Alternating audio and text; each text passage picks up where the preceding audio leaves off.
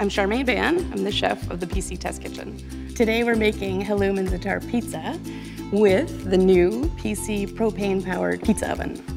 This oven makes pizza in minutes. Once you get it fired up, it's pretty hot and you can crank through your pizzas pretty fast, so you could actually do it as a party if you want to have a pizza party. It's nice if you have guests that, have restrictions, that everyone can kind of get their own pizza just however they would like it. This pizza oven will give you those thin pizzas that you love so much that have a little bit of leopardings, what they call it, around the outside where you have little dark spots in it.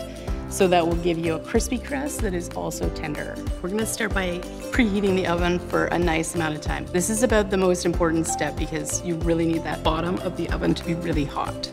And we're using Italian Tipo 00 flour pizza dough. Then we're gonna take our dough ball, divide it in half, stretch it nicely into 2 rounds or as close to a round as you can get, and transfer that onto your prepared paddle. It should have a nice bit of flour on it so that you can wiggle it back and forth and so that your pizza will not stick to it. So next we will take the oil. You can drizzle it on, you can brush it on. Really, you just want to get a nice bit of oil to go under the herbs. So we're going to sprinkle the za'atar on, leaving a nice border on the outside, of course, and then follow that with cheese and tomatoes. You want to have a crust around the edge that doesn't have toppings. And once it all bubbles up, it actually looks a lot more full than when you first put it into the oven. You'll be using the paddle to turn the pizza as you're baking it. So every 15 to 30 seconds, depending on your heat level.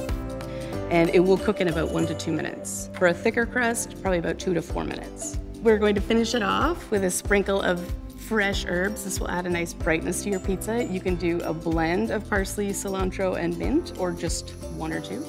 This will make great pizza 12 months of the year. I know because I've done it.